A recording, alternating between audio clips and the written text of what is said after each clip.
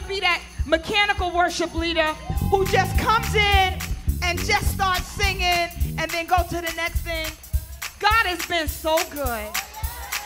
And if it had not been for Jesus, I promise you, I don't know where I would be.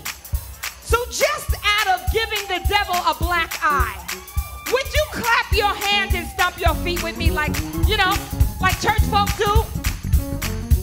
Because I heard my mother said when we clap our hands, it gives him a headache. And I know he's giving us some headaches. Let's give him one back. And when we stomp our feet, we signify our victory. The army of the Lord is coming. I want it to sound scary. Come on, come on, come on. Come on, bless that wonderful name of Jesus. You better bless that wonderful name of Jesus. Bless that wonderful name of Jesus.